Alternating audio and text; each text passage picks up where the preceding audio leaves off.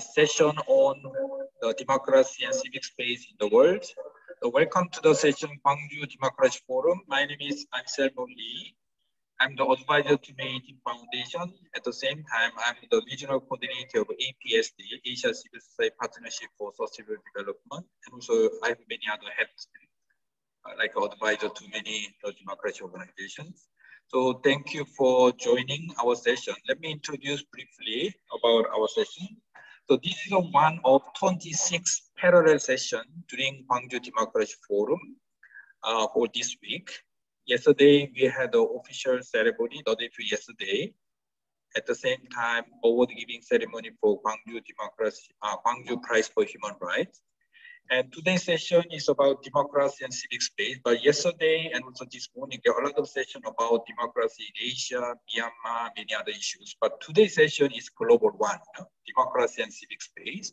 So we have two speakers, two presentations. One, international idea and also civic goals. And we have 5 speakers from different perspectives. 2 international, 1 regional, and also global. So we have about 15-20 minute presentation about civic space and democracy, and about 5 to 10 minutes discussion, and then hopefully we have some time for Q&A. As you know, Gwangju Democracy Forum, and 41 years ago, there was a big democratic uprising, and then over 200 people were killed by military in 1980. And then after a decade of struggle, finally, the struggle recognized as a legitimate democratic struggle, and there was a compensation and reparation and the justice. So now Gwangju Memorial Foundation wants to organize this type of forum to share the experience and also to support other democratic struggle, particularly this year Myanmar and many others. But this session is beyond Asia, globally, because democracy regression and shrinking civic space is a global phenomenon. So we want to address this issue and how we can work together more globally. Okay, so without further ado, let me introduce Shah. She's from International IDEA. As you know, International IDEA headquarters in Stockholm, but she's in Amman. We are working these days remotely, and you have 15-20 minutes for presentation, Sima. Are you ready? So we'll upload your PowerPoint, right, Sima? I'm ready. Yeah, okay. Yes, please. Okay, we'll do that, yeah. Okay, please start. Sure, okay.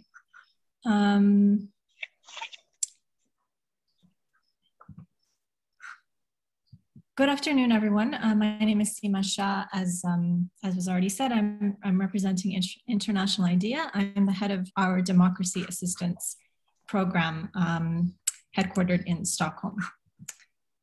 Could you go to the next slide, please? So we at International IDEA produce what's known as the Global State of Democracy Report, which will be launched in November of this year. This report provides a global health check of democracy around the world and for each broad region of the world.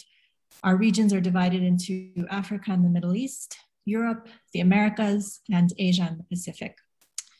The statistical data that we rely on comes from our own Global State of Democracy indices, and we develop these based on our definition of democracy, which is broken up into 2 parts. One is popular control over decision-making, and the second is political equality in the exercise of that control.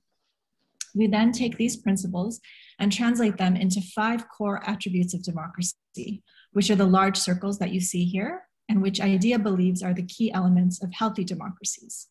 First is representative government, which focuses on free and fair elections and free political parties. Second is fundamental rights. Then we have formal checks on government, impartial administration, which includes the absence of corruption, and participatory engagement, which focuses on citizen participation through civil society and in national and local elections. Each attribute is assigned a score from 0 to 1, with 1 being the highest performing. Right now, our indices cover about 163 countries. And I'd be happy to talk more about the indices later if you are interested. Next slide. Another key data source for ideas analysis during the pandemic is our new COVID-19 Global Monitor. This is what we like to think of as a one-stop shop online monitoring tool of how the COVID-19 measures adopted by countries around the world have impacted democracy and human rights in these countries. It's aimed to inform policymakers, civil society, and journalists, along with academics and students. There are 162 country profiles in the monitor with information on the impact of COVID-19 measures, like I said, on democracy and human rights, according to 29 aspects of democracy in the Global State of Democracy framework. And these 29 aspects are basically sub-attributes of the 5 core attributes that I just listed. We also have a 3-level monitoring tool that identifies measures and actions taken that are either concerning or potentially concerning from a democracy and human rights perspective. Next slide. Sorry, you're on the correct slide. So this is the website, which on the left here, you can go to the next slide, sorry. You can see it in a bigger format. This is the website. If you go and you're interested in seeing the COVID-19 monitoring tool, you'll be able to see the world map on the landing page. And then the countries are classified according to if there's a concerning development or a development to watch. And if you click on any of the countries, you'll be taken to a country profile where you can find information regarding how the country has been doing since the beginning of the pandemic. And you can also click on the country and region profiles and search for your country of preference if you wish to. Next slide. So today I'm going to start by outlining some of the pre-pandemic trends that we saw when the pandemic hit us. So first of all, since 2012, the number of countries with at least one statistically significant decline in any of the indicators of democratic quality has risen sharply since about 2015. And when the pandemic started, they outnumbered the countries with democratic advances. The declines have affected both democratic and non-democratic regimes. Since around 2010, the number of non-democratic regimes that have become more repressive has increased by about 40%, further closing the little democratic space that they had. This now affects more than 1/3 of all non-democratic regimes. At the top of that list are Turkey, Nicaragua, Burundi, Venezuela, and Cambodia. Next slide.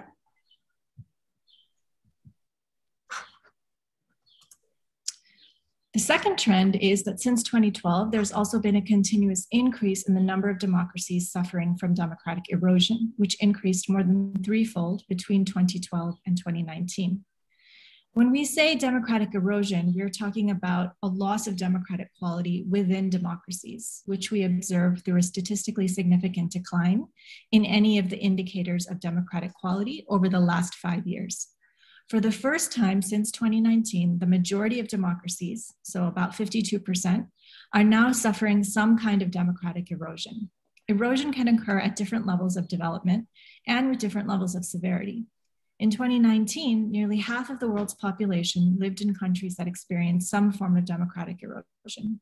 In 2019, severe democratic erosion, countries with declines on 3 or more aspects of democracy, affected Brazil, the Philippines, Poland, and the United States as the 4 countries in the world with the greatest declines in the 5 years prior to the outbreak of the pandemic. Countries that have experienced erosion so severe that they lost their democratic status were Honduras, which turned into a hybrid regime in 2017, and Benin in 2019. Democratic backsliding was also on the rise before the pandemic. When we say backsliding, we mean a particular and often more severe form of erosion, defined as the intentional and often very gradual weakening of checks on government and clampdown on civil liberties by democratically elected governments. The average length of backsliding was 9 years. In 2019, countries with the most severe backsliding were Hungary, Poland, India, Brazil, Serbia, and the Philippines. Next slide.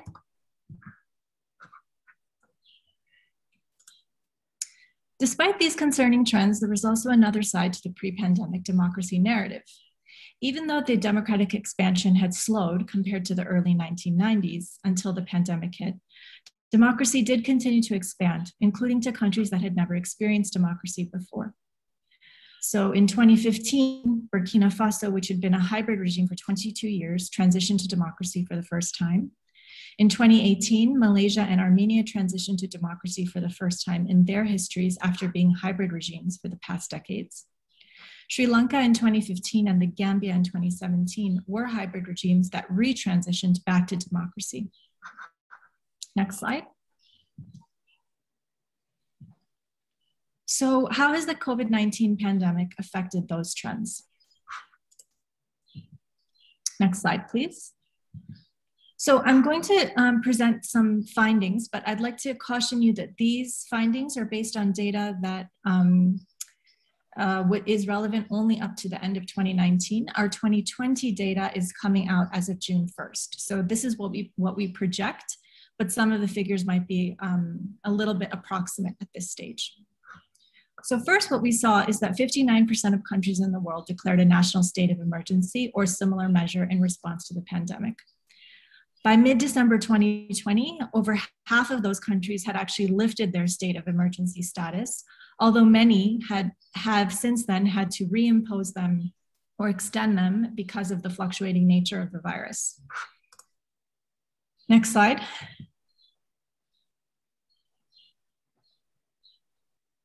Because of the endurance of the pandemic, like I said, some of those states of emergency have been reinstated. The average length of pandemic states of emergency is about 7.5 months. That figure is based on 77 countries that we have data for on the start and end dates of those states of emergency. Also, it should be taken into account that Egypt and Tunisia have had states of emergency since 2017 and 2015 respectively. And since 2020, they have been expanding them or extending them due to COVID. 96 countries around the world declared pandemic-related states of emergency, and they were more common in democracies. So 72% of democracies compared to 47% of hybrid regimes, and 33% of authoritarian regimes declared states of emergency. Next slide.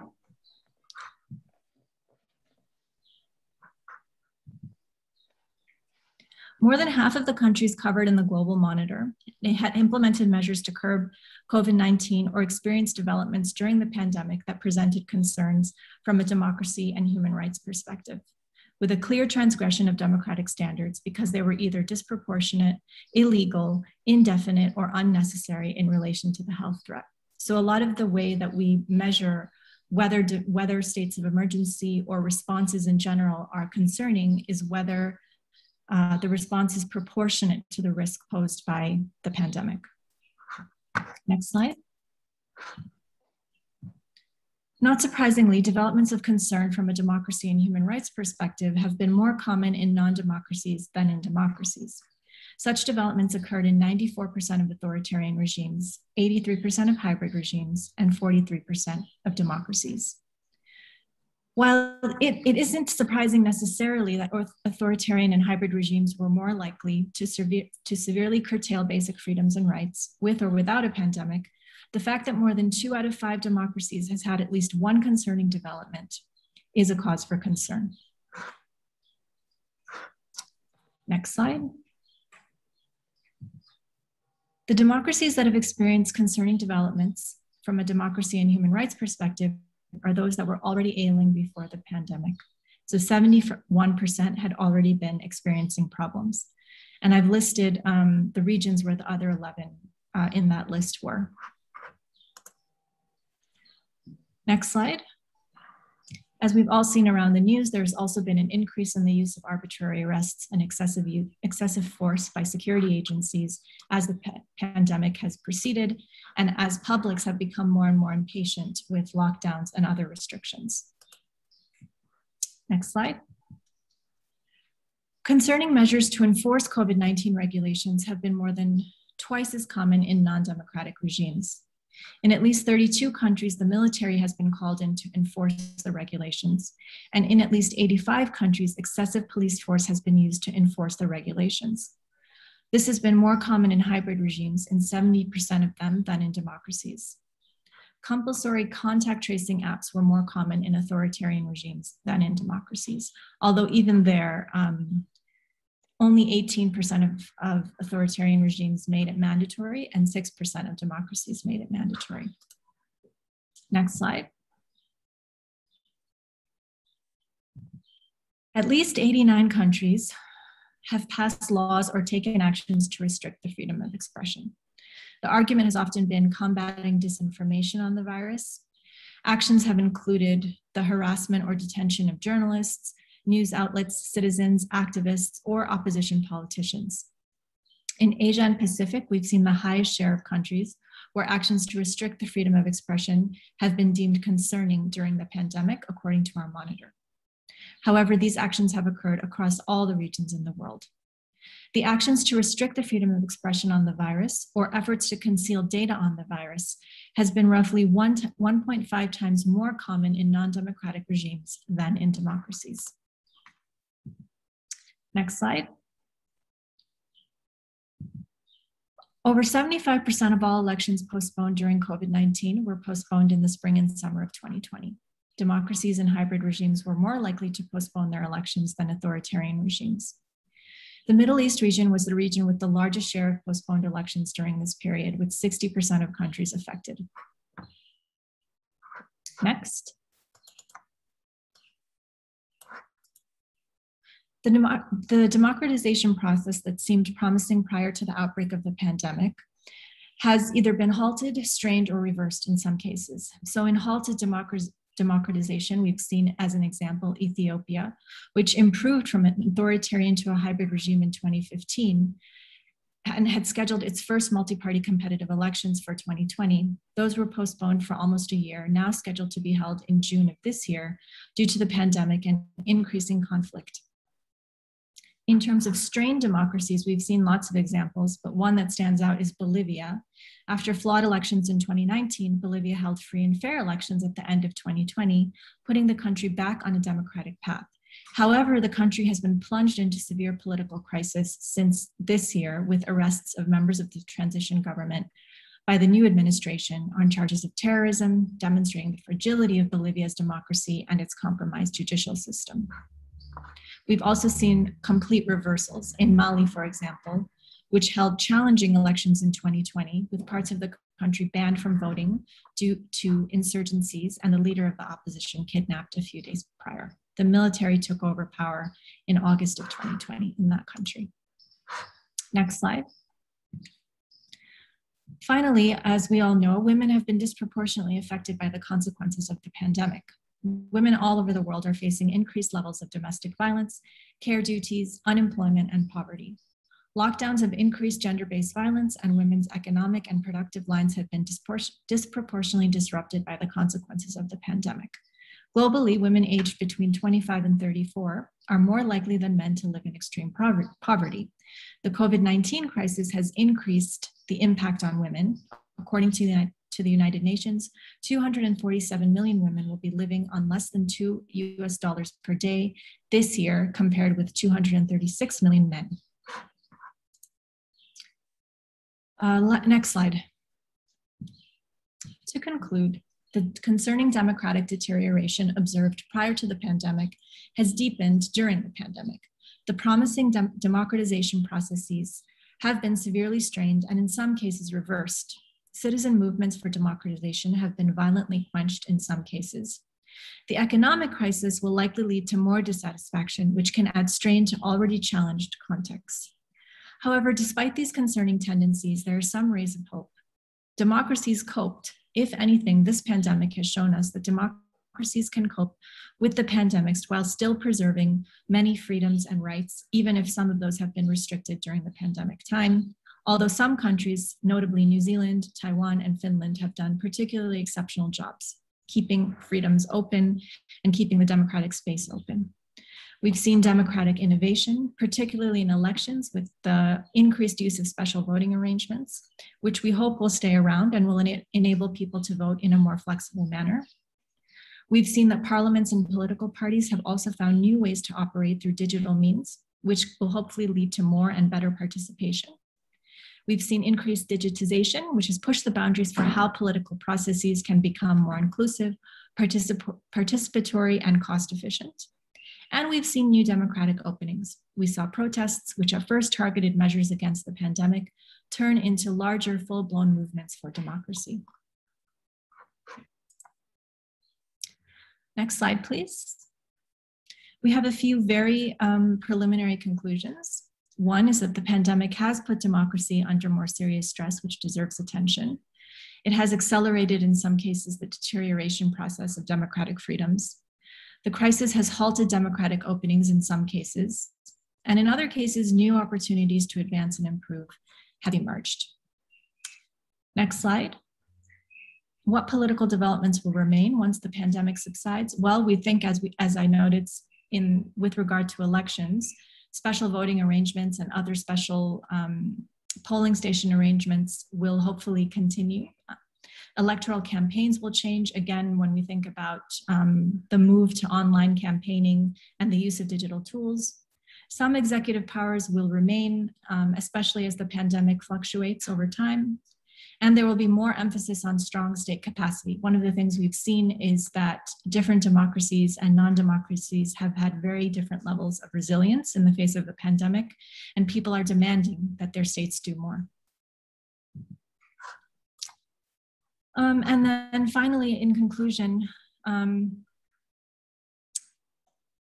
we've seen that the pandemic has put us, democracies and non-democracies, under serious stress, which will need attention. And the real danger lies ahead. How states and governments deal with the fallout from the economic crisis will determine how resilient democracies and non-democracies are, and how public satisfaction with their governments will either strengthen or reverse in the future. Thank you. Okay, thank you very much, Sina. I think this is a very good basis for our further reflection and discussion. And your report was mentioned by the political parties in South Korea. They created a debate about democracy and COVID-19 in South Korea and also many others. So in this sense, I think this research outcome was really timely and provided a really good opportunity to reflect on the implication of COVID on democracy. So I want to thank you once again for your hard work to produce excellent Thank report. you. So let's move to the next one. So now we are getting close to the civic space. So first presenting was the overall democratic situation, but now let's get closer to what's happening in the civic space. So we have also another excellent report from CIVICUS. It's not only this year, but last several years. So please, Ines, please give us your view. What's happening in the civic space last year, particularly this year on the coronavirus. Are you in now Johannesburg, South Africa? Ines? How is the situation in South Africa now? So, how is the coronavirus situation in South Africa? They're expecting a third wave now. Third wave, huh? I hope you are okay, Okay, please, you have about 15 to 20 minutes. Can you start the slides? Can you yourself, or shall I help you? Shall I upload our side? The PowerPoint? Can you? You can do yourself, yes. Okay, yeah, very good.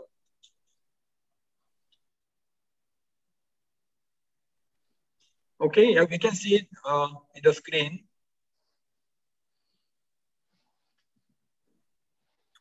Good morning, everyone. I know for most of you it's good afternoon. My name is Ine van Severen, and I work for the CIVICUS Monitor. And in particular, I cover Central and West Africa for the Monitor. So today I'm just gonna present our reports that we published in December. It's our People Power Under Attack reports. It's our annual reports on the state of civic space around the world. So for those who don't know the CIVICUS Monitor, we're an online platform that uses different information sources, and we work with over 20 regional research partners. And all that comes together into a rating system. So we rate civic space going from open, the best rating, to narrowed, obstructed, repressed, and closed.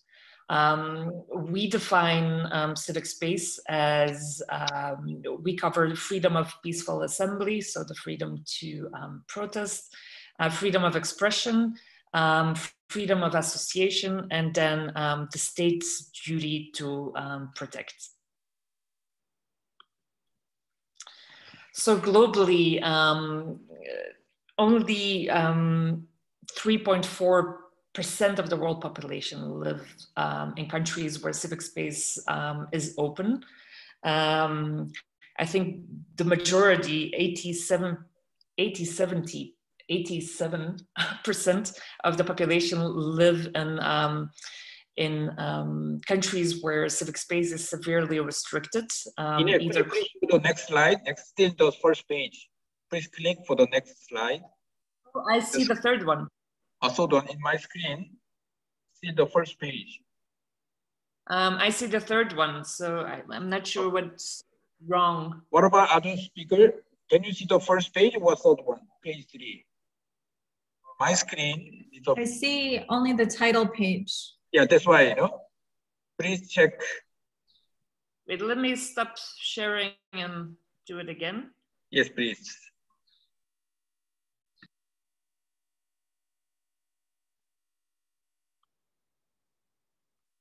Okay. What do you see now? The front page, the first page. No, I see the other page. I don't know what is wrong.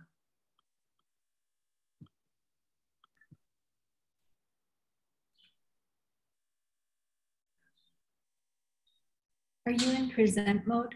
Sometimes that makes a difference.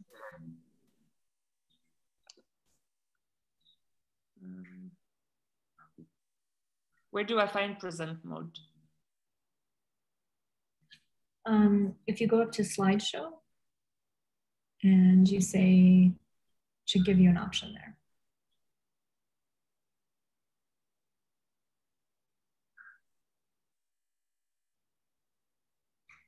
Because what we see is the tiles on the left as well as the thing in the middle. It's not showing as if you're presenting.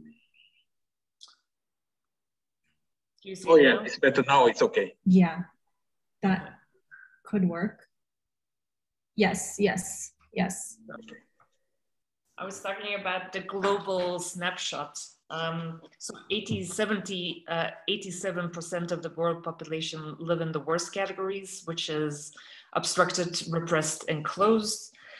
What we've seen is that more and more countries have moved, and that's not a trend that is new this year. It was last year as well. They're moving towards obstructed and repressed categories. So we see the civic space condition declining year by year.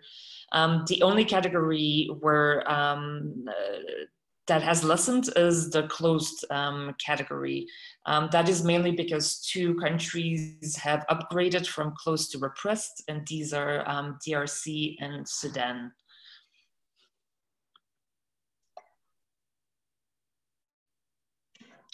Oh, this is the wrong presentation, sorry. This is the Africa one.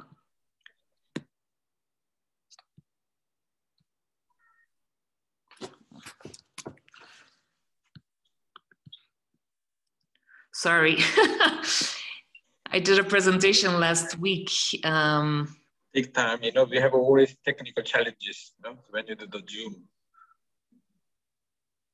This is the wrong one. And speakers, you have your own PowerPoints while waiting for her to fix the problem, so you can build your own PowerPoints. Meanwhile, as you see, the international idea, they have 5 categories: high performance, mid performance, low, hybrid, and authoritarian. CIVICUS have 5 categories with the different names. open, narrow, obstructed, repressed, and closed. So they're very similar.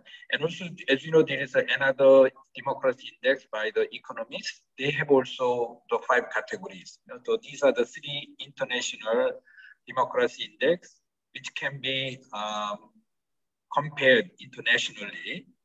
And but this time we invite only 2, International Idea and CIVICUS, which because, and also as you know, there is another one by Freedom House. So there are many international data which we can use for international analysis, which can be very important for civic society, CSO advocacy on democracy and civic space. Oh, now it's okay. Okay, Ine, you can continue. I'm so sorry about this. No problem. So, we downgraded 11 countries, which kind of indicates the downward trend, and only 2 countries have upgraded this year. In the Americas, Costa Rica went from open to narrowed, mainly because of legislation restricting the freedom of peaceful assembly and indigenous defenders being attacked. And then in Chile, Ecuador, and USA, they all experienced mass protest movements that were repressed by authorities. Then in Africa, there were quite a lot of downgrades in West Africa in particular, which is a sub-region of concern. Côte d'Ivoire, Guinea, Niger, and Togo. And since yesterday, Benin was added, also from obstructed to repressed. All these 5 countries had elections in 2020, problematic elections. In some of the countries, presidents went beyond their constitutional 2-term limit. So yeah, now Benin, that had elections, legislative elections in April 2019 and recently presidential elections, they are now also downgraded from obstructed to repressed. And that is a year after Nigeria and 2 years after Senegal went from narrowed to obstructed. Sudan and DRC had upgrades from close to repressed. This more reflects a change in regime that both have experienced. Although there was a lot of hope and a lot needs to be done to keep that upgrade. Then the Asia Pacific, the Philippines went from obstructed to repressed. This is due to the attacks on HRTs and journalists, the vilification and criminalization of activists, assaults on press freedom, and a new draconian anti-terror law. Then Europe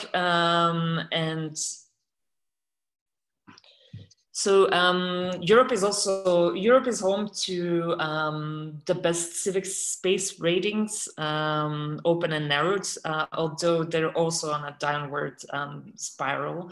And Slovenia was downgraded from open to narrowed. And as the colleague from ID already mentioned, Poland and Hungary are quite problematic in Europe.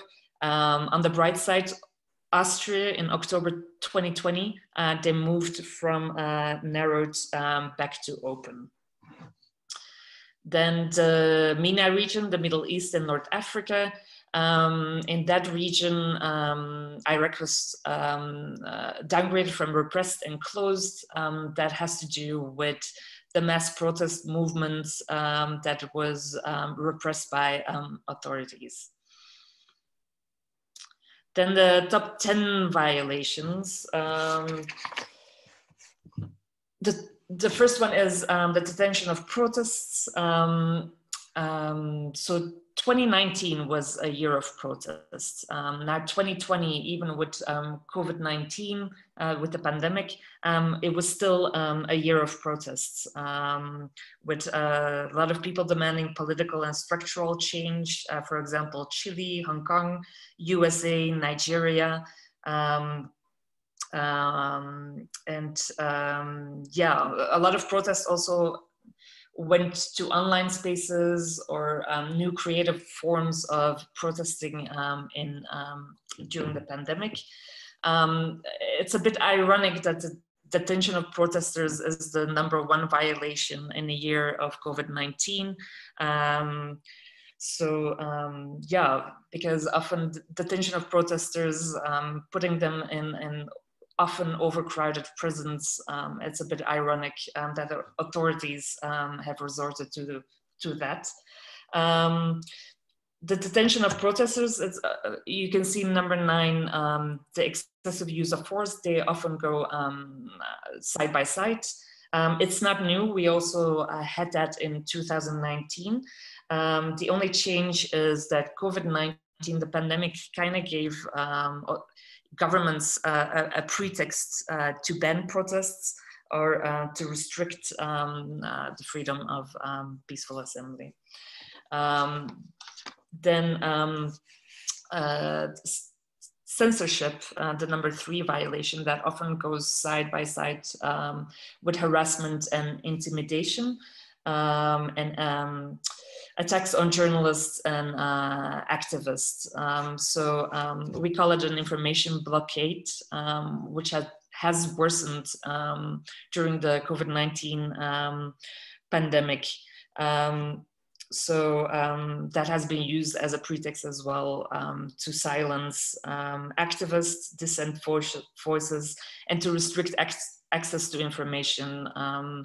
We've seen in several countries where access to information on the pandemic has been restricted. Maybe under censorship, for example, some worst cases were China, that has censored information on COVID-19 and social media posts, even early in the pandemic, even from families that were reaching out because of families of people who were infected, who were reaching out on social media to get information or help. In Tanzania, Tanzania is a country that actually stopped publishing information on COVID-19 since April 2020. It's one of the countries where COVID-19, where the government denied COVID-19 was in the country, and media outlets and journalists who reported on COVID-19, they were either suspended, arrested, and then Turkey is also, it already had quite a lot of restriction on freedom of expression. And they have inspected more than 6,000 social media posts during the start of the pandemic, and have adopted a restrictive law on social media.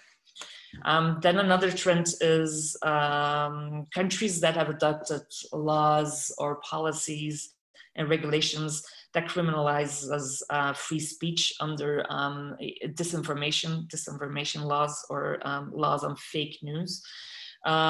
This happens a little bit across the board because it also happened in countries, for example, Botswana, which has a civic space rating of narrows, and even South Africa, they have adopted such regulations. Yeah, some countries such as Singapore and Ethiopia already had that kind of laws on disinformation. They just, with the pandemic, they have increasingly used that to crack down on people and free speech. Then another aspect of censorship is internet shutdowns. We see that often happening, and especially I work on Africa. I've seen that increasingly happen in the context of elections or when mass protests are taking place. Some of the countries that have done that in 2020 are Bangladesh, Ethiopia, India, and Guinea. regional differences, so restrictive laws on freedom of expression or peaceful assembly. That is, for the Asia and Pacific, that is the most common violation. For the Americas, it's intimidation and harassment of activists. Then in Africa, it is detention of journalists. In the MENA region, it's censorship.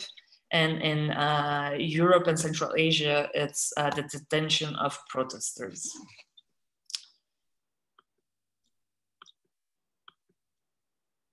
So yeah, that's it. Thank you. Okay, thank you very much, Ine. So it was also very interesting. Let me check once again. I see in Asia Pacific, Taiwan is only open. And then we have several countries, West Europe, and this is the only country that are open, right? There's none of them in the Americas. Am I right? I couldn't find any the open democracy, Middle East, Africa. North America. Well, I must say some of the smaller nations, the island states, you can't really see them on the map. So in Africa, there are two countries with an open space rating. Okay. That is Sao Tome and Principe and Cape Verde. But it's difficult to spot them on the map. Right, yeah. Okay, I'll find it in the bigger map. Okay, thank you very much for another excellent presentation with an overview of the civic space. So now let's start our discussion. So we have 5 panelists. The first 2 are global. And as you know, there are 2 intergovernmental organizations on democracy. One is the International IDEA, the other one is a Community of Democracy. And I remember 2000, the Community Democracy Summit was held in South Korea, you know.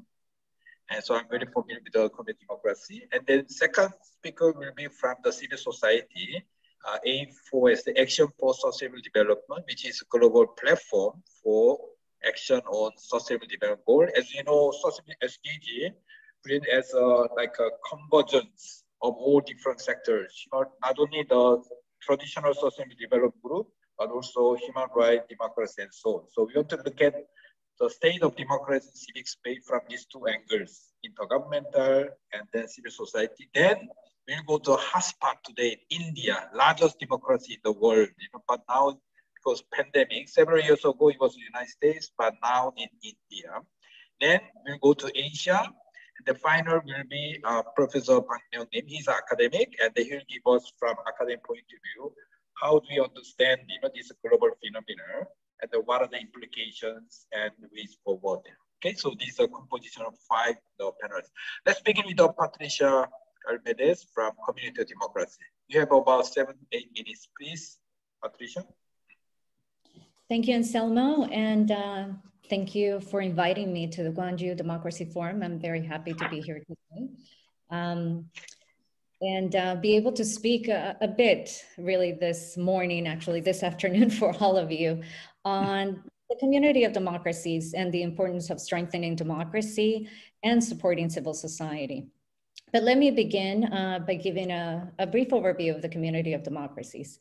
It was founded in the year 2000 as a global intergovernmental coalition, and it's comprised of governing council member states that support adherence to common democratic values and standards outlined in the Warsaw Declaration. The Warsaw Declaration is the founding document of the Community of Democracies and was adopted in June 2000 by representatives of 106 states. The Declaration's 19 principles define the essential norms and practices for the effective establishment and consolidation of democracy. Among these are free and fair elections, freedom of opinion and expression, which is Principle 4, the right of the press to collect, report, and disseminate information, news, and opinions, the right of freedom of peaceful assembly and association, the obligation of the elected government to refrain from extra constitutional actions, that government institutions be transparent, participatory, and fully accountable to the people. This is just to name a few. I'm not gonna list them all. And you can actually find them in the Community of Democracies website. The community currently has 29 governing council member states from different regions of the world. The Republic of Korea is one of them. The Republic of Korea is actually a member of the executive committee of the Community of Democracies and a very active member of the community. The organization is unique since its membership is global, but it's not based on geographical, linguistic, or economic criteria, but rather on the commitment of those shared values enshrined in the Warsaw Declaration. But there's also an added value to the Community of Democracies, which I think other organizations at the global level don't necessarily have. And that is that the community brings to democracy-related debates the participation of civil society. Civil society is indispensable to ensuring resilient democracies. Only with access to free and safe civic space can people communicate their interests, raise public concern about any abuses of power, exercise their rights, and fully take part in decision-making processes in their countries. Since its establishment, the Community of Democracies has repeatedly affirmed and maintained its commitment to engage the civil society in all aspects of governance and development. In effect, this relationship between democracy and civil society is one of deep-rooted synergy. The Community of Democracies acknowledged this in the Warsaw Declaration, as well as in various declarations made at the community's ministerial meetings. And further, also in the civil society standards, where member states of the community recognize the importance of a robust civic space in an enabled and empowered civil society. Now, under the 2018-2023 strategic plan of the Community of Democracies, civil society continues to play and be an important partner for the Community of Democracies in moving forward with the strategic objectives and the activities that we do.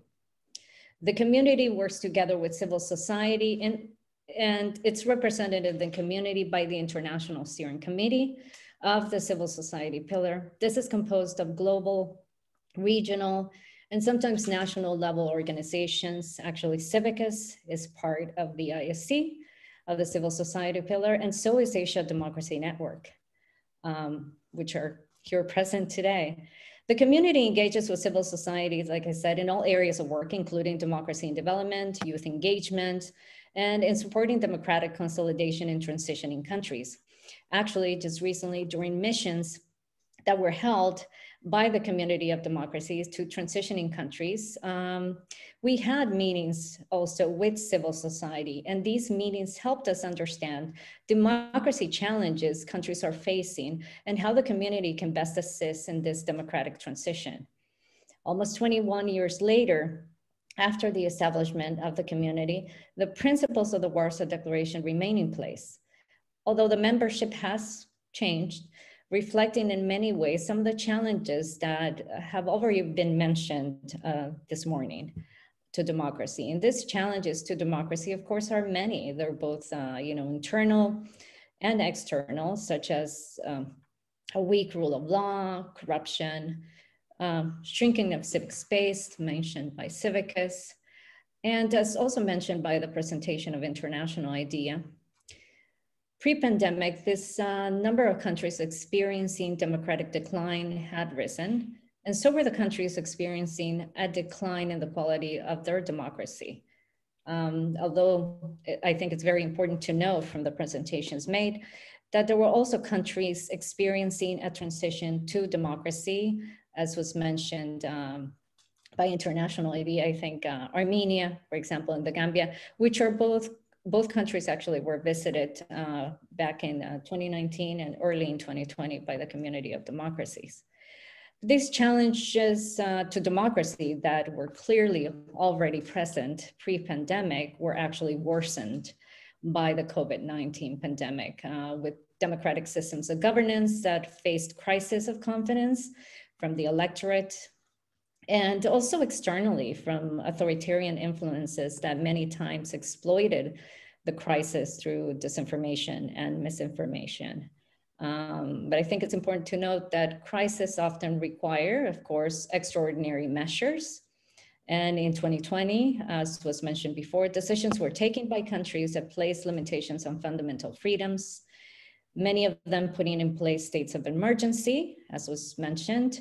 And, but in democracy, it's important to highlight that these actions should be measured by the principle of rule of law, including requirement of conformity with the constitution of all acts of public authorities. The Warsaw Declaration addresses this issue of engaging in any extra constitutional actions in Principle 13, which mentions that elected leaders should uphold the law and function strictly in accordance with the Constitution and procedures established by the law. And of course, any limitations on rights imposed should be temporary and in accordance with the principles of legality, necessity, and proportionality. I think it's also important to note from the Civicus Monitor that civil society has continued pre-pandemic and now during the pandemic, doing a good job of monitoring these restrictions imposed due to the pandemic, including, of course, the shrinking of civic space, as was presented by the Civicus Monitor, which I have to say provided a very alarming, actually, snapshot of the deterioration of civic space around the world. And with now more people around the world living with significant civic space restrictions. But in this context, I think it's essential that democracies continue to lead by example and work together, maximizing joint efforts to deal with the crisis while ensuring that all human rights, civil, cultural, economic, political, and social can be promoted and protected. And I think as the world looks forward to building a better future after the pandemic, we need to continue to address these important challenges that were mentioned today to democracy through dialogue and common action. This is something that the community continues to do in everything we do, promoting dialogue and common action between democracies. We need inclusive dialogue, inclusive policies, and we need leaders that listen to the voice of all groups in society, including, of course, minorities and vulnerable groups. And more importantly, we need governments to be engaged in a dialogue with civil society, taking into account the perspectives of all stakeholders to develop this common approach to current issues and find common solutions. I think I'll leave it at that. Thank you. Okay, thank you very much, Patricia. So to the discussion about what community of democracy has been doing in response to the challenges from COVID-19. I'm wearing my scarf, it's a green. Today is a green color. Yesterday I was a cemetery, it's a written of course in Korean, and said the history not remember will repeat itself. Because this is stress the importance of remembering the history of people's struggle, and just to show, I hope you can come to Gwangju next time. Patricia, you never been to Gwangju before, right? No, I have not. I have not. Let's hope that after the pandemic we're able to do that. Remember, we held the first democracy forum back in 2019 in Busan. It was in Busan, yes, right. Okay, so I hope you can come when Corona is subside. So hopefully next year, and only two, Sima and Ine, all of you, you are welcome to Gwangju. I think Kaustuv were in Gwangju before, Okay, so we can have a real more in-depth discussion next year. Okay, let's move to the next speaker. Oli, you are based in London, right? So did you get vaccinated? Thank you so much. Did you get vaccinated? Thank you. Not yet. Although I think it's coming up in the next month or so. I wasn't in the high priority category, but I'm sure there are others who need it before me. Thank you so much, Anselmo. It's wonderful to be here with all of you and with so many colleagues whose work I know and respect. We've worked, I worked previously with Civicus and I've worked closely with you, Anselmo, so it's wonderful to connect the dots. So I'm the coordinator at Action for Sustainable Development. As you kindly mentioned, Anselmo, we are a network for civil society to connect around the Sustainable Development Goals, the SDGs. It came out of the Action 2015 campaign, where we had brought many voices of civil society into the negotiations on the SDGs and highlighted our priorities and how they should be included in the text of the SDGs. And we now have more than 3,000 different groups, many of them national coalitions working on accountability, looking at how governments are actually delivering on their commitments and their promises under all of the 17 goals, which you can see behind me here. And as you know, goal 16 in particular is a crucial one, which includes a number of indicators around good governance and civic space. So it's great to be able to join you and share a few reflections. It's a hard act to follow when we see the very detailed analysis that's been provided by CIVICUS and IDEA, and thank you again for those. I guess what I would like to add in terms of reflections from the kind of SDG lens is, as you know, one of the key principles of the goals that was agreed with all the UN member states is around leaving no one behind and ensuring that those who are furthest behind are the first to be helped and to be supported. And clearly with COVID, we're not seeing that taking place. And I think many of the trends that have been described are very, very worrying. I think it's interesting to note that with the impact of COVID, the particular inequalities that were already there, so looking at goal 10, for example, on inequality, those have been much more acutely demonstrated through the impact of the pandemic, where many of those communities that were already struggling and already in fragile states are now pushed even further behind and are really not being supported. And I count the UK government as one of those that has been not demonstrating solidarity in this moment of crisis. And we've seen, unfortunately, a rise of nationalism and putting the national priorities above those of international solidarity. And in fact, the vaccine example that you just mentioned, Anselmo, is a good example where I find it shameful that the UK is stockpiling vaccines when there are many other countries that have not even had access to vaccines for those who are most vulnerable and who need them most. And so I'm very much in favor of what is called dose sharing and ensuring that the access to the vaccine is equitable and that all of those who need it receive it as soon as possible. So I think health inequalities underlie quite a lot of these other inequalities that we see. And of course, health being goal 3, that's another fundamental goal within the SDGs, and the principle of universal health coverage has really come through strongly from many of our coalitions and campaign partners that that needs to be an underpinning for future demands and for the recovery.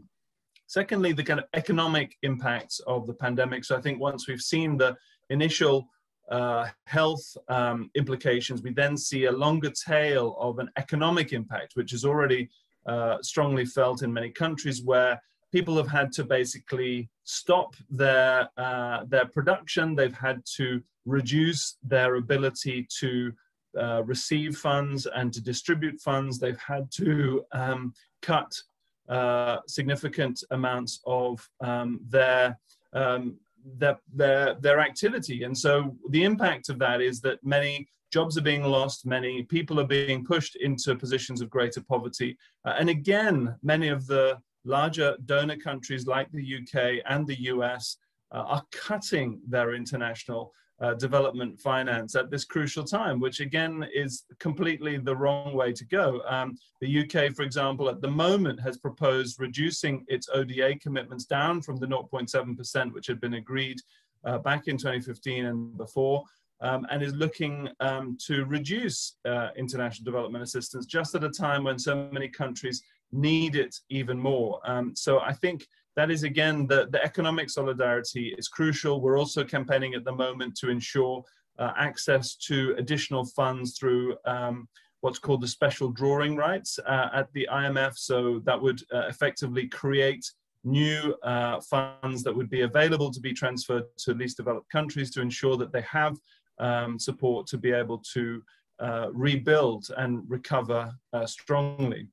And then finally, I think there's the social dimensions of the impact. And we've heard already from many of the other speakers about the gender inequalities and other key groups that are being further marginalized in the current situation. So we think about persons with disabilities, younger people who are particularly impacted by the way that they may not be able to interact with others, they may not be able to find opportunities because of the increasing lockdowns, they may not be able to complete their education in some cases. So the social impacts as well of the pandemic and how those undermine the fabric of community living and the way that people have been used to interacting and having that day-to-day engagement. Much of that is being undermined at the moment as well. And I think all of that is then compounded by the examples that we've heard from today, where governments then,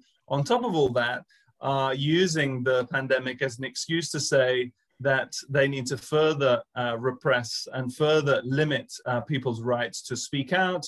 We've seen situations where people, particularly who are highlighting lack of health access, being targeted and shut down because the government doesn't want to be seen to be criticized for not delivering on its healthcare and vaccine commitments. And so again, using the excuse of public challenge, or using the excuse that this may be somehow betraying the national interest, they actually further repress people's voices. So it is a very difficult situation.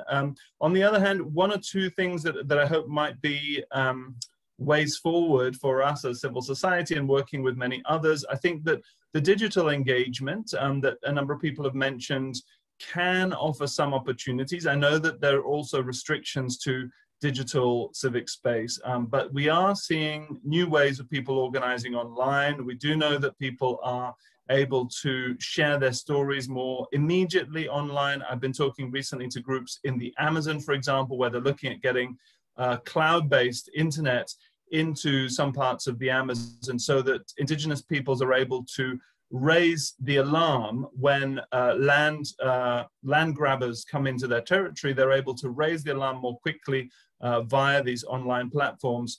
We've also seen, I know of examples in Egypt and other places where people can use apps to raise concerns that they may be feeling that their rights are being repressed. So there are some opportunities there, I think, for us to work together using new technologies to raise awareness more quickly.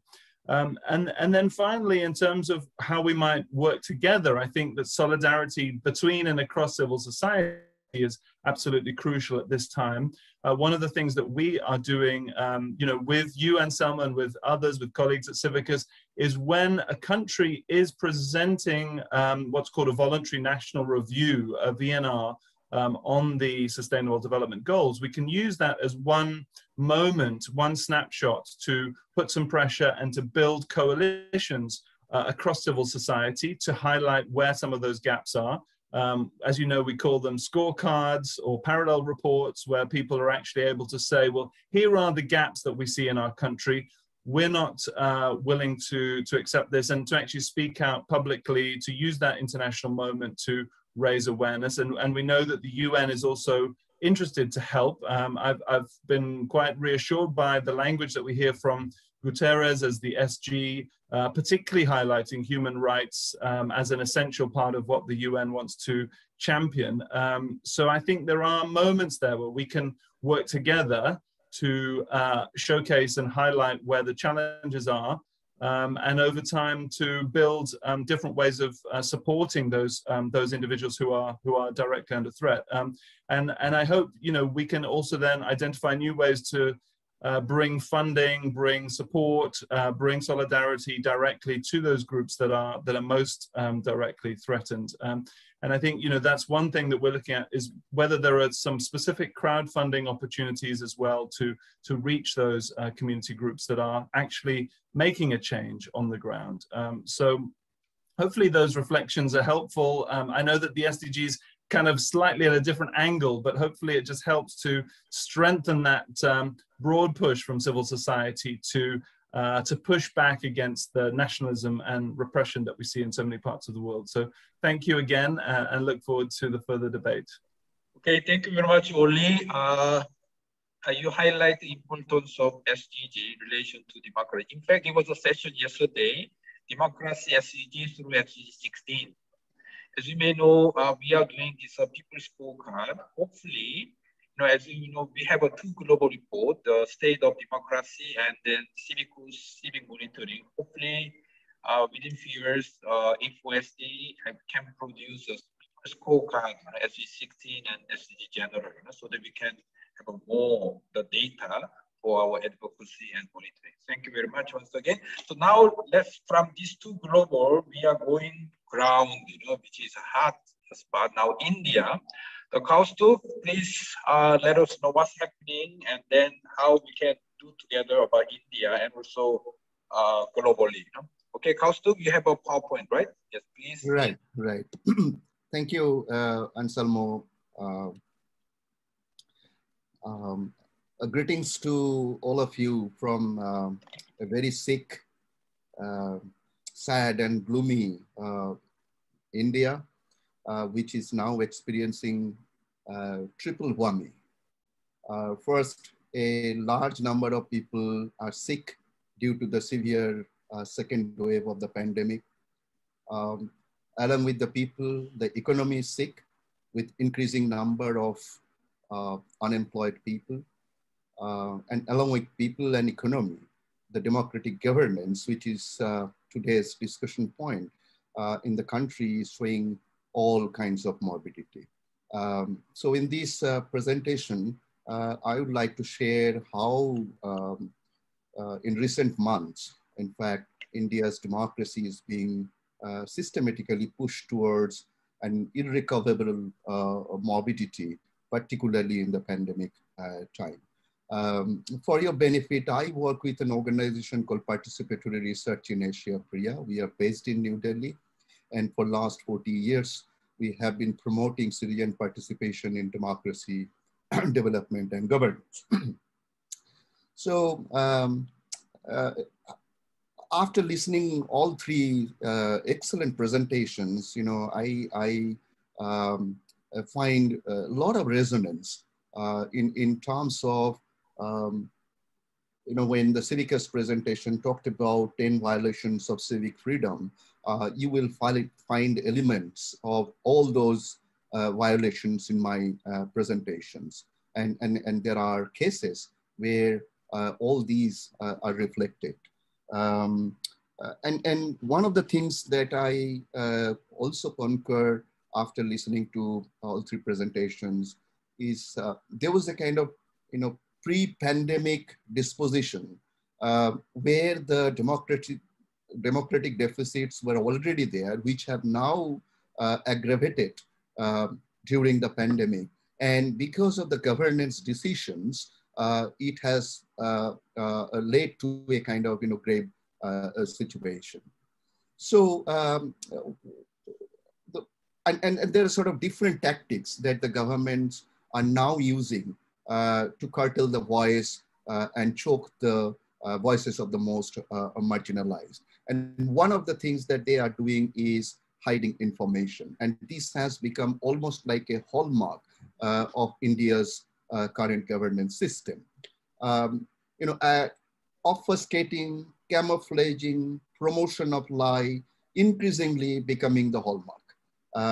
As of today, just to give you example, as per the official record, over 250 million people have been contracted coronavirus.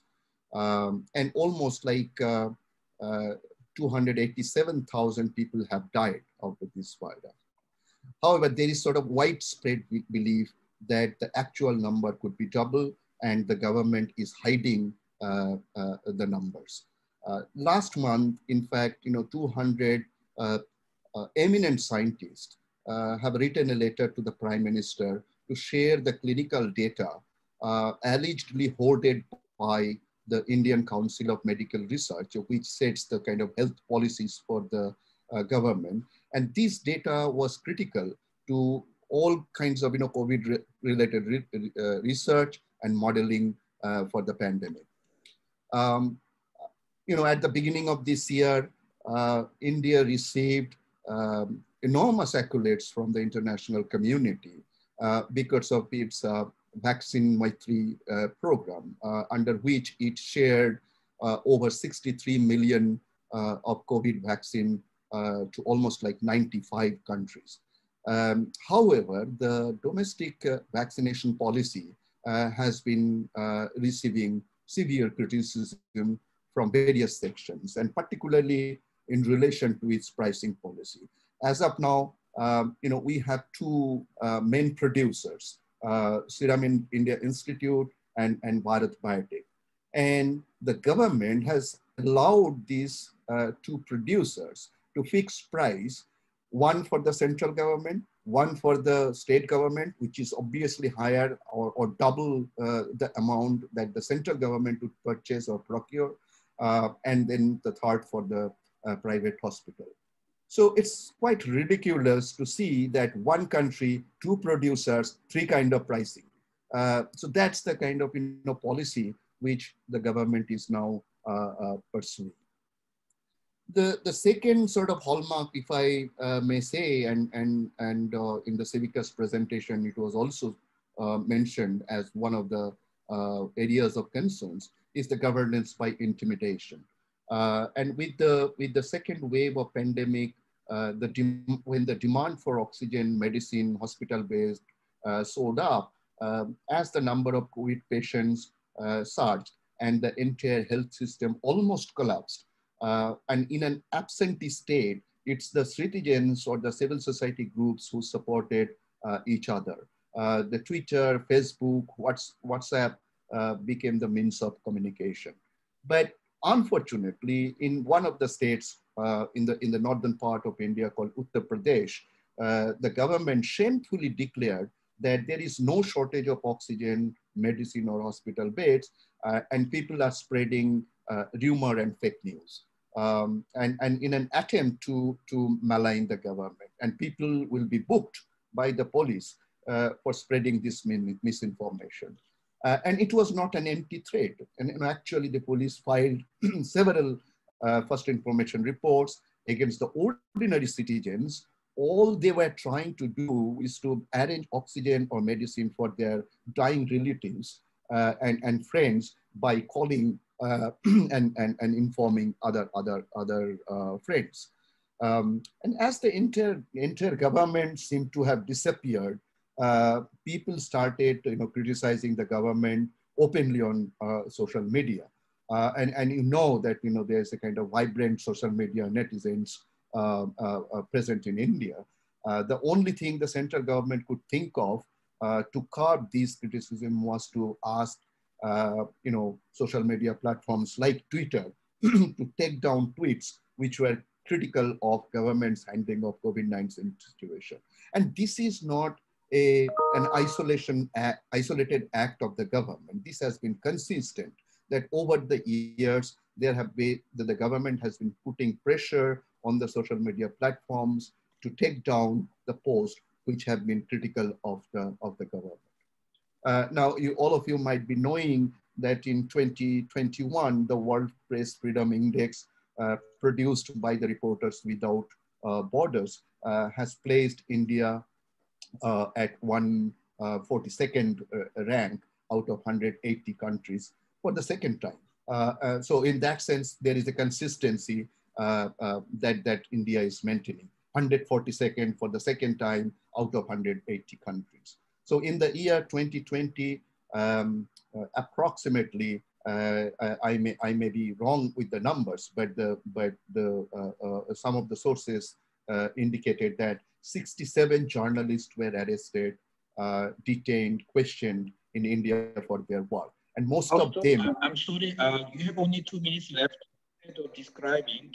Okay. The key point. Okay. I'll try to sort of conclude these. And most of them have been charged with the terror or sedition activities, while others were harassed through a number of defamation. And meanwhile, trolling by the Hindutva bigots, continue on social media on the secular forces.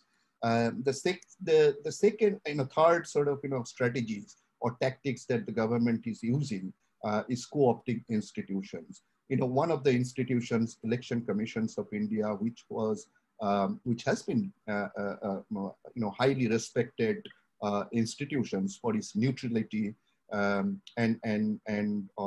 managing a large-scale elections in India, starting from the general elections, also the state assembly elections. But of late, there has been allegations that the Election Commission of India is working in favor of the ruling party. So much so that when with the surge of this pandemic, the election continued in 5 states, and there's political campaigns, political rallies. All these were continuing because the elections were held in these 5 states. So one of the high courts, Madras or Chennai High Court, termed the Election Commission as murderer. And the Election Commissions then appealed to the Supreme Court to pass a gag order on the journalists. So we have only 1 minute left, please. I'll just, I have just one more slide. And then widespread use of national investigation agencies, CBIs, and enforcement directors against any critic. And in the face of all of these, the government has abandoned this responsibility and prematurely announcing that COVID is behind us, and this declaring this triumph was too early. And because most of them relied on the tamed bureaucrats and the inner political circles without listening to the scientists and the experts. On top of that, it allowed to a massive religious gathering to happen, where almost 7 million people participated. So this became a kind of super spreader in all of the COVID. And lastly, there has been consistent effort of suppressing dissents and civil society, which have been sort of demonstrated through the protest against Citizenship Amendment Act or National Register of Citizens, maligning the voices of the farmers when they are protesting against the farm law, and then also ignoring the voices of the trade unions when they prepared the labor code in 2020. And lastly, choking resources to civil society through Foreign Contribution Regulation Amendment Act, despite the stellar role that civil society organizations have been playing last year and this year as well. So thank you so much, Anselmo, for giving me this opportunity. Let me stop here. Okay, thank you. Kaustuv, sorry, I couldn't give more time. As you know, India is not only largest democracy, but it's a founding member of Community of Democracy, played a key role for the promotion. But last several years, we hear very sad news over and over again. Now it's one of the most dangerous countries in the world in terms of COVID-19. So how our civil society can continue to work to rebuild democracy from this ash and challenge. Okay, so let's continue. Now we go to Asia. The Seema is leaving soon. So is it okay, Seema? After, I want to give you the chance to speak after Sue. Okay, so and then the Professor Park will speak after you. Okay, Sue, you have 7 minutes, please. Oh, thank you. Can everybody hear me okay? Okay. Yeah. Okay, fantastic. Hi, thank you for this opportunity to speak. It's a privilege to be amongst all of you. My name is Sue. I'm the program manager at the Asia Democracy Network. And I think simply put, as a response to the CIVICUS and IDEA presentations, we agree. We, as a advocacy network in Asia, we feel this decline in democracy. We have been responding to it. And we definitely are feeling it to the bone, this definite regress in democracy. We are a network of network. We have 10 network organizations, such as Forum Asia, UNFREL, and over 300 national organizations under our umbrella network. We do democracy promotion and defend democracy across Asia through interdisciplinary topics and advocacy campaigns. So as you all know, in 2019, 2020, it was a year of protests that was leaderless and of a struggle that was raged across not only in Asia, but across the whole world. But mostly just to highlight a few countries in Asia: Hong Kong, Thailand, India, and in the Philippines. We've seen very organic people's movement responding to this regress. And on a positive note, I guess, seeing these people's movements emerge, it's a good sign that, regular folks are more interested in issues and are becoming more engaged in the political process. So I guess, just to find the silver lining, we could, see the positives of that. But I think the fundamental worrying concern is, we're seeing these rise of populist leaders that are democratically elected, and we're seeing because of that, we're seeing their characteristics and how they manipulate institutions, and seeing how that dangerously declines democratic values and principles is becoming a high concern. And we're seeing, because at least not only in the region, but across the world, there are at least new democracies or emerging democracies have very weak democratic institutions. They're very vulnerable to these populist leaders, which is why we're seeing such a steep decline. They're using, and we're seeing this trend of using the legal means, the judiciary branches, to weaponizing them and using them to strip democratic values and human rights. Just for example, in Cambodia, we saw Supreme Court, rule to dissolve the biggest opposition party, and broad interpretations of laws across Asia to crack down specifically and very focused on media actors and activists. And as a clear example of that is the Philippines, who ruled to shut down one of their biggest news networks, ABS-CBN, and also to prosecute the biggest, the vocal journalist, Maria Ressa of Rappler. And of course, as we saw in the presentations, the pandemic exacerbated these trends, and in the name of public health, it gave an opportunity for a lot of these leaders to further restrict civic space. And just to kind of course, IDEA and Civic has clearly showed that trend. But also, I just wanted to also introduce our Asia Democracy Chronicles, which is our online media platform.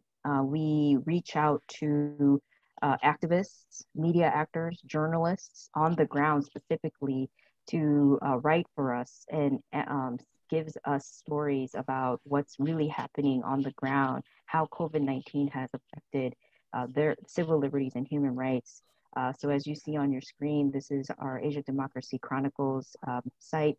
You could see many of the articles written for us by these actors. And I think the pandemic, media actors were the most hit. They lost, we have a lot of journalists, local journalists losing their jobs. And through this was a very good opportunity to engage them and kind of also assist them in getting through the pandemic.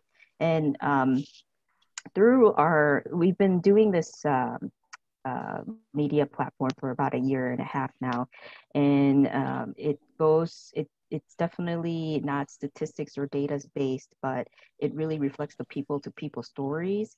And we really were able to see the regress of democracy and human rights in the midst of the pandemic, and how it directly impacted them. Media actors were directly affected. Freedom of media space very restricted. And most of all, we were able to kind of see how, before the pandemic, we always talked about the inequality, economic, social gap. But I think through the pandemic, we felt exactly and more clearly what that is, because we saw so many vulnerable populations not able to have access to basic healthcare, education, and decent working conditions because of the pandemic, which was clearly indicated through a lot of the articles and stories that we received on our platform. I think I'll just close and just to say that yes, also on the regional level, we confirm the findings of CIVICUS and IDEA, but a question I want to put out there for this group, because I feel like there's a lot of great organizations, and of course we have Professor Parker too, and yesterday we had a discussion session on democratization movements in Asia and South Asia and East Asia, and I posed the question. I said, Korea is looking to possibly pass a bill so that they could develop a democracy fund to assist more democracy activists, more human rights issues in the region. What is, and not only Korea, but what I posed the question to them, what more can we do to have political will from a lot of these democracy champion governments in Asia? Not only Korea, Japan, India, Indonesia. What kind of, what can we do more to have them be more active and not only release statements when things like Myanmar happen, but what they could do through policy, such as Korea, Japan, and all these countries, they could create mechanisms to provide safe harboring for a lot of political asylum seekers or refugees, which we'll see a lot more from Hong Kong and Myanmar. And it was interesting. Their response was, I don't think they're not optimistic. They're like, a lot of these governments in this region won't do anything. So I wanted to repose that question to this group. What more can we do as advocates to encourage a lot of these countries? Because I feel like government response from Asian countries to these issues is a lot more powerful than always the Western ones at the moment, especially in this region. So that I'll just end it at that and see if we could discuss that further. Thank you. Okay, thank you so very much.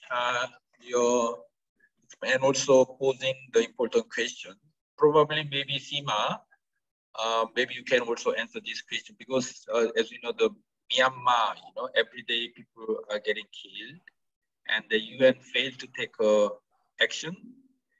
And we have the two international organizations on democracy, community democracy, and also international IDEA. What can we do, on concrete issues? People are asking for R2P, responsibility to protect, So in this issue. Okay, so since we have another meeting, Sima, could you please give us your response to those discussions first? Yes, please. Sure. I am not going to pretend that I can answer a question about political will, but I will say that this is obviously a problem everywhere, not just in Asia, this issue of political will. And it's something that we at IDEA have thought about as well. And I think part of the answer might lie in figuring out how to incentivize leaders to do these, to take this viewpoint. So how can we make it worth it, basically, for them to do this?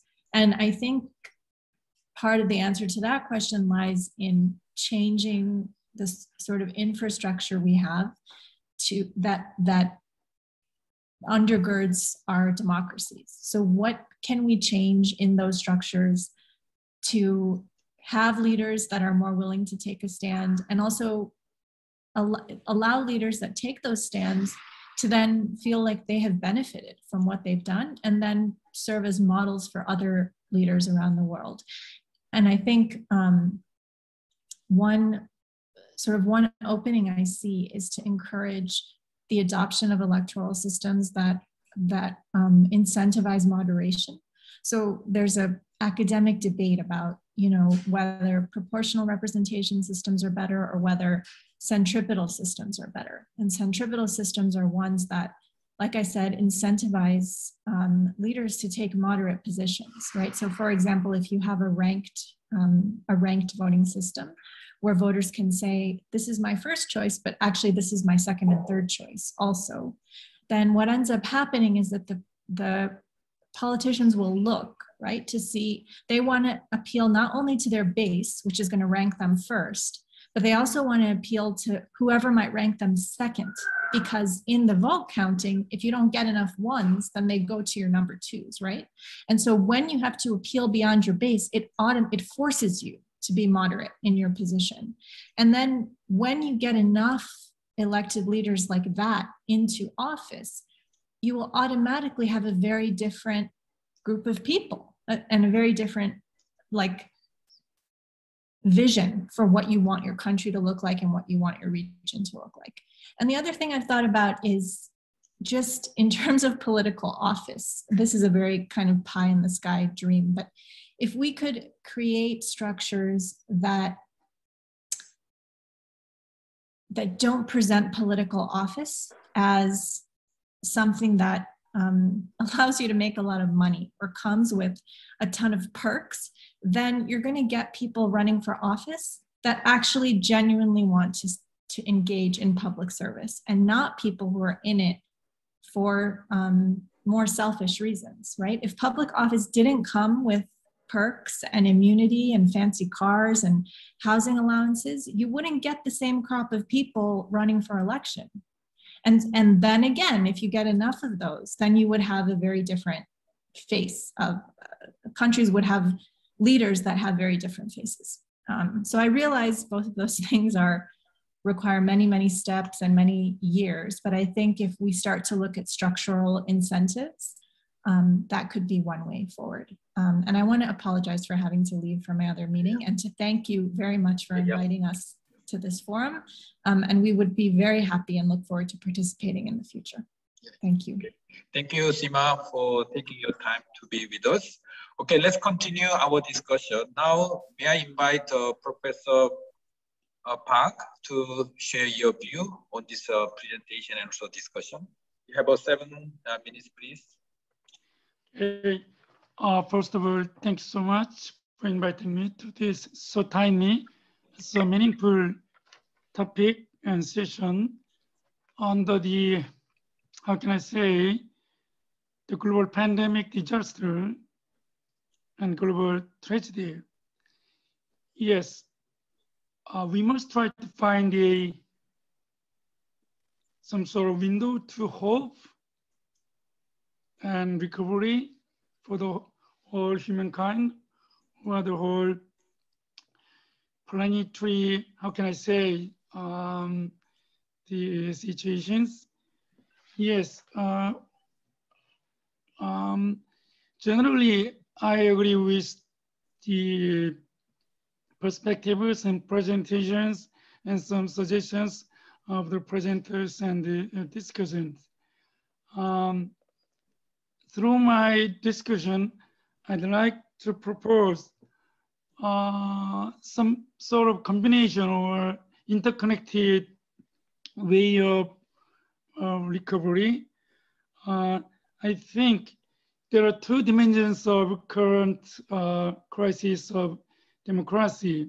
Some of the theorists are using the word of, yes, democratic, as Sima said, democratic erosion or democratic decline, democratic crisis, or some of the theorists are democratic demise, democratic death, democratic suicide, including John Keane and Mark Chu. They are using the word of democratic suicide.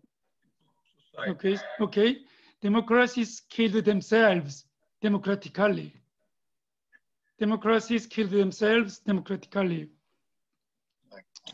Then I think first of all, after the demise of a socialist bloc, the global society, global community lost the opportunity, I think.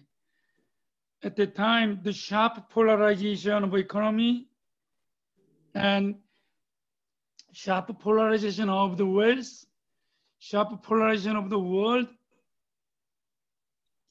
showed in front of us.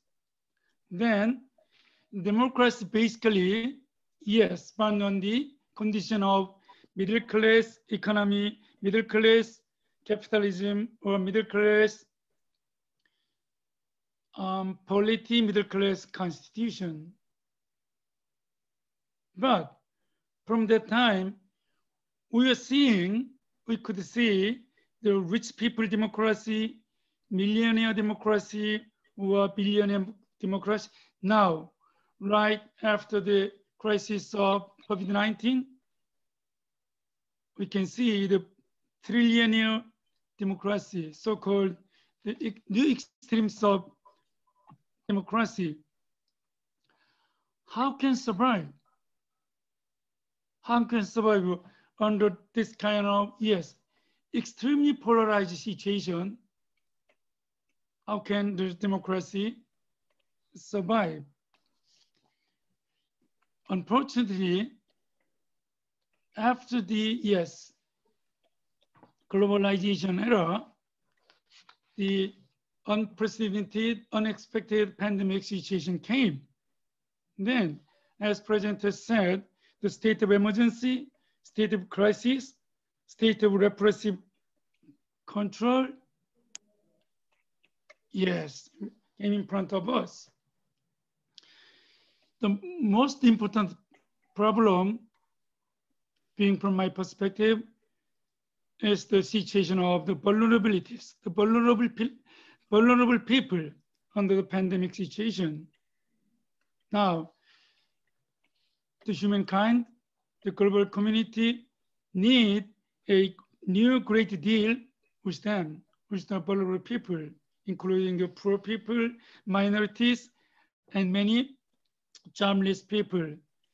The inequality situation under the, yes, pandemic situation is getting worse, even right after the, yes, globalization period.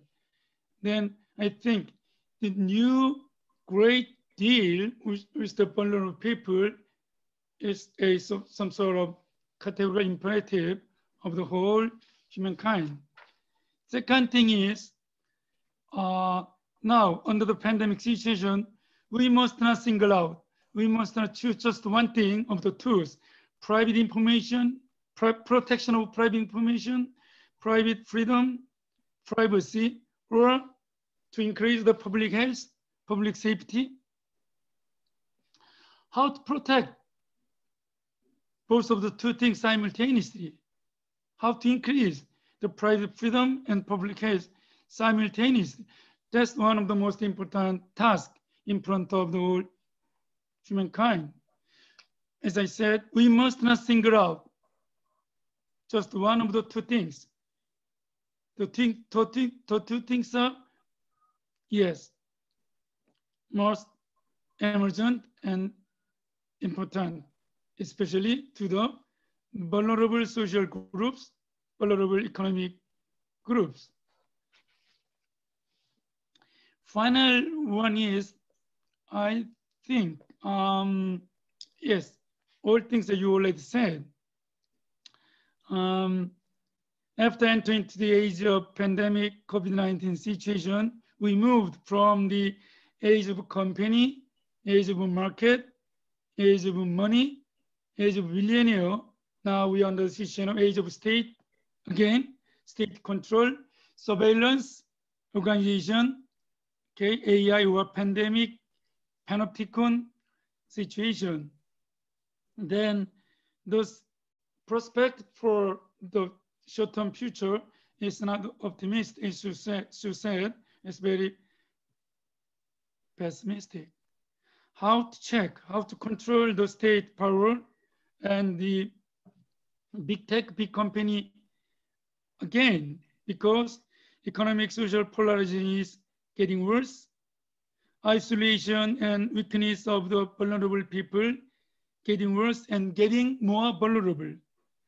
Power of technology, power of big company, power of surveillance organization is getting stronger. My tentative answer is to organize, to participate, to make a solidarity again, the civic groups or civic initiatives, civic power from below. This is very simple and very old answer.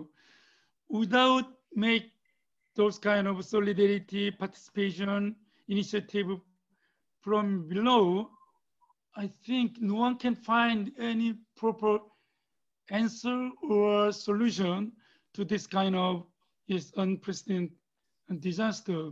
Yes, the problem is new, but the solution or the answer is solved and already given.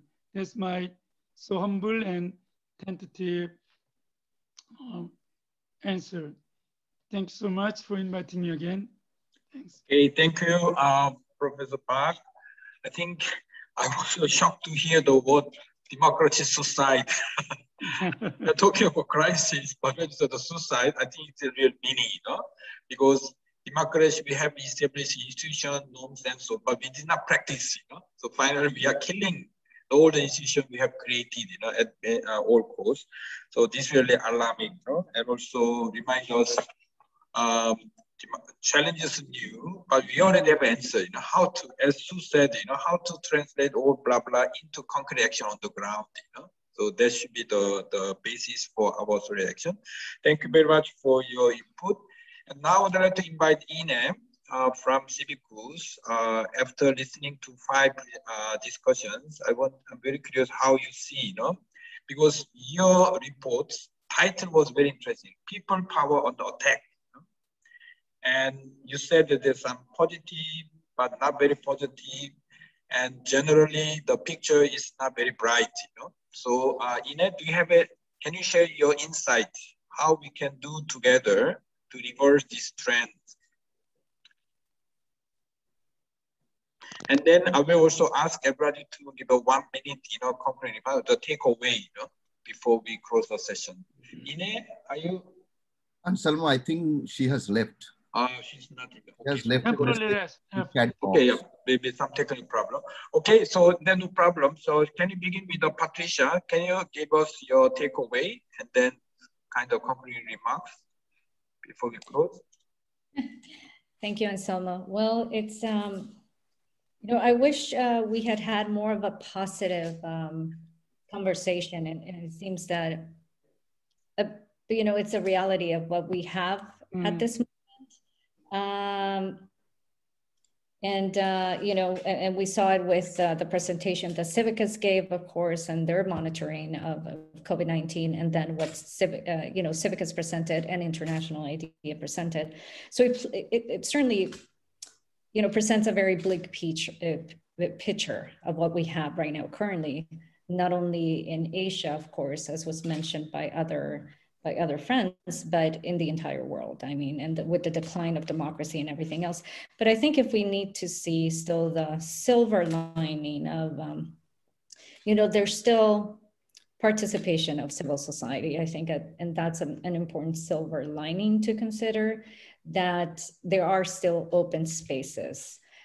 We have seen, I can't remember which of the speakers mentioned this, but it's very true. We saw even back in 2019 and then in 2020, so many protests and so many movements happening. And so even if there has been decline, and certainly there has been a decline in the quality of democracy, but there has also been those, windows of opportunities that have all of a sudden presented themselves. And so I think it's very important to note that there's still people on the ground, that there are still, yes, there are challenges, but there's still the opportunities that we need to take advantage of, and that we need to certainly support.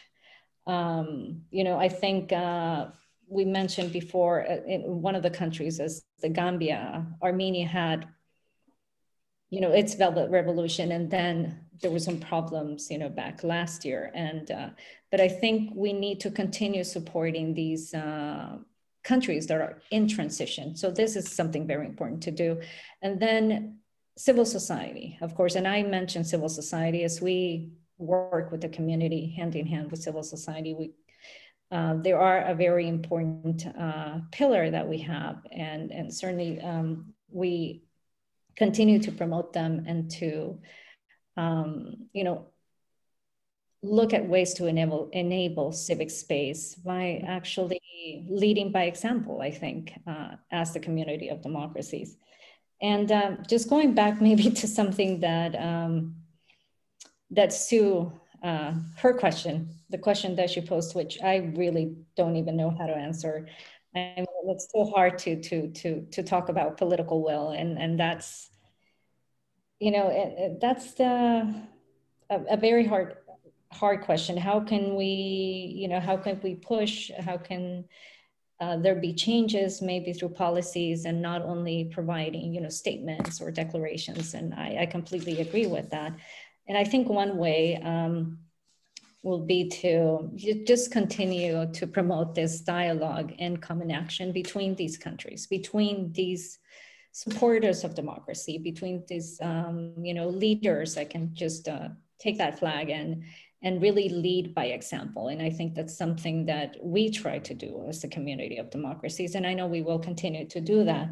And in doing so, the other thing will be, the other important thing is to continue to talk to all the stakeholders, of course, like we're doing right now, to engage in a meaningful, not only a dialogue, but I would say a meaningful dialogue with civil society. Patricia, can you wind up, because we have only 5 minutes left for other speakers. All right. Thank you very much. So let's move to the Oli. You have a 1 minute takeaway. Thanks, Anselmo. Yeah, I mean, I think we've seen some pretty devastating trends in the world. I'm particularly struck by Kaustuv's presentation on some of the very specific tactics that we're seeing from autocrats and oligarchs around the world. And unfortunately, we're living in a time where those kind of autocrats are learning bad practices from each other instead of us being able to share the good practices. And some of the tactics that I think Kaustuv described in India, we've also seen in Russia, in Hungary, in fact, even in the UK. I mean, the misinformation, the use of deliberate misinformation is a key characteristic of the Johnson government in the UK right now. And that's how they got the Brexit vote through, potentially with Russian funding behind them as well. So it's really quite shocking to see that this has become somehow the norm, and that there are clearly corporate interests behind all of those regimes that are deliberately exploiting the world, many of those linked to the fossil fuel industry. We know that they don't want people to speak out. That's why they kicked Greenpeace out of India. It's very, very clear that it's the corporate interests, and those corporate interests also come back to Europe and to North America. So I don't think anyone is outside this, and we need to stand together to push back against a very concerted effort by those oligarchs to restrict and exploit resources across the planet. So I do feel it's a very important time for us to work together. Hopefully it is a cycle, as you say, Anselmo, that can be reversed. I mean, when I was a child, I was growing up in Brazil in the 80s, and my parents were very involved in the fight against a military dictatorship at that time. And so hopefully we will also have the same success in overcoming these autocrats in the coming decade. And I think the world needs it, you know, and that's why as A4SD, we certainly will be working in solidarity, pushing for what we've termed a great recovery that is healthy, green and just, and that really embeds principles of sustainability and social justice as part of this plan for the coming decade. I suppose a glimmer of hope is coming from the Biden administration, where they seem to be taking on board some of these principles. Whether or not they can push strongly enough and whether they can bring other countries with them, I guess remains to be seen. But it's certainly a critical moment. So thank you again, Anselmo. Okay, thank you. So, Kaustuv, please.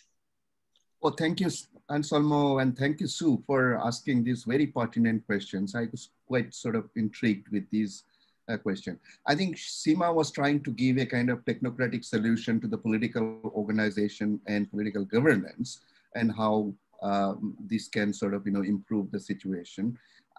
To my mind, we need to have a kind of combined bottom-up and top-down strategies. Continue to protest, dissent, and talk against the repressive policies. And encouraging the citizens, organizations, civil society groups to do so. But the second part is more important. So it's kind of arrogance of the government and the shameless dumping of international monitoring reports and saying that they are self-appointed and we don't care about those reports.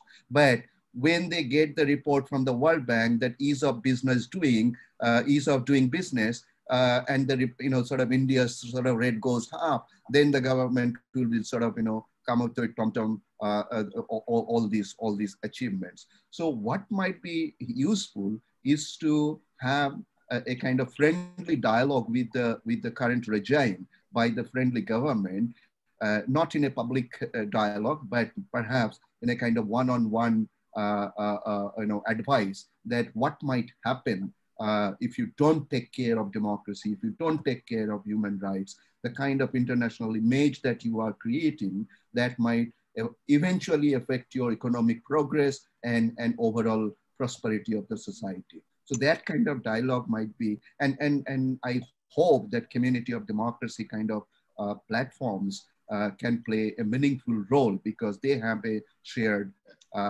platform. And lastly, I leave with Oli's hope that it's a kind of cyclic.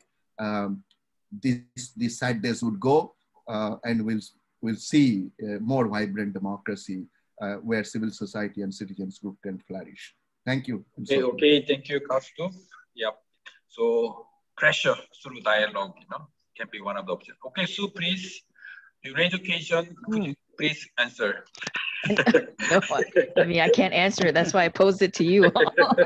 No, but I think I totally agree with Kaustuv. I think now, even for us as ADN, we really need to start engaging like-minded governments and have this dialogue and really kind of inform them and engage them in what's going on, so that pressuring to have more political will to respond a little bit more better during these situations.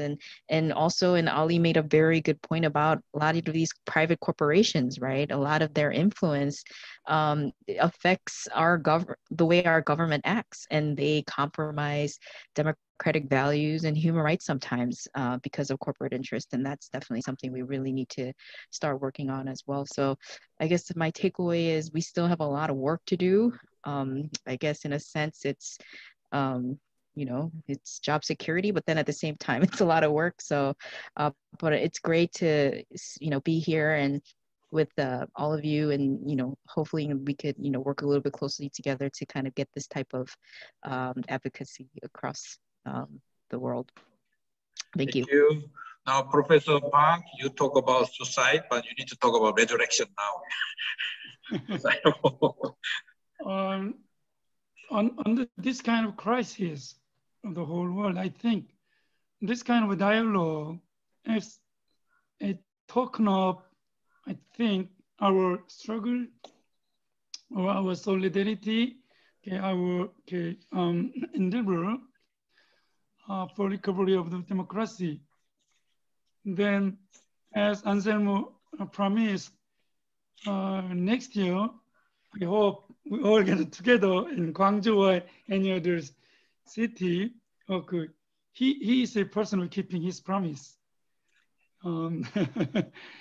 I think almost all of the regimes usually they prefer to continue and maximizing the abnormal state of emergency, abnormal state of exception for yielding the power, for controlling the people. Then I think we need to monitor so sharply, so keenly the situations of the ordinary people and everyday life of the vulnerable peoples, and also so strongly urge struggle for the recovery of the normal practice, normal value, normal norms of democracy for both our individual freedom and human rights, and also the whole healthy state of democracy and the world. That's how to combine these two things. There's the, I think, the duty of us as a humankind. Yes, thank you again.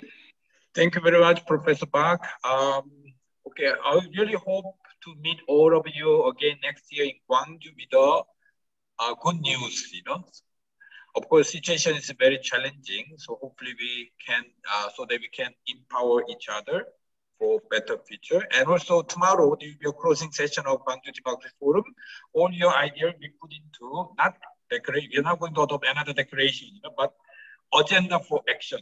We'll share with you all the compiled ideas and proposal for action, so that we can continue to work together. So thank you very much for your participation. So let's give a big hand to everybody. Thank you so much. Hope to see you. Keep safe. All right. Thank you. Bye-bye. Bye. Thanks all. Thanks again. Thanks. Bye. Bye-bye. Thank you.